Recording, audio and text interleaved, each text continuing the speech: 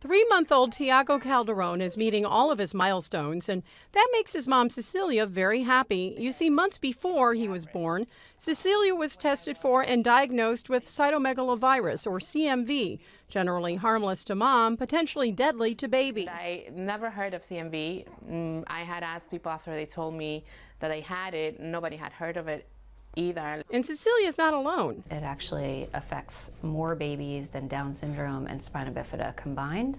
It's just not that well known because most of the babies don't have symptoms at birth.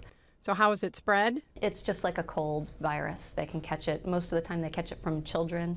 It's very commonly passed in daycares or even in hospitals.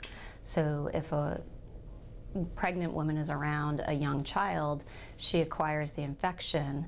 If she acquires it for the first time during her pregnancy, she has a 40% chance of passing it on to her fetus. I do social work with children from the ages from 3 to 18, 19. So it's possible you got it from one of them? Yes.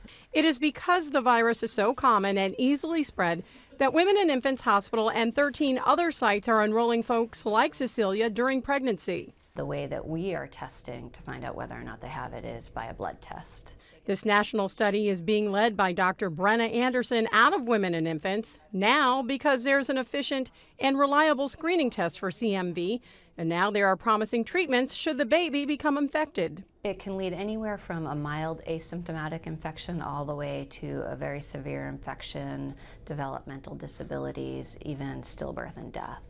Tiago tested positive, but he's asymptomatic. Still, he'll be watched closely until he's 2. I'm just passing the word around for a lot of women to get tested. The goal is to screen 150,000 pregnant women nationwide and enroll those who test positive for first-time exposure to CMV. Now, those women would then be randomized into a treatment trial, and all babies, whether they test positive or not, will be followed for 2 years, which is when any hearing or developmental delays would likely develop.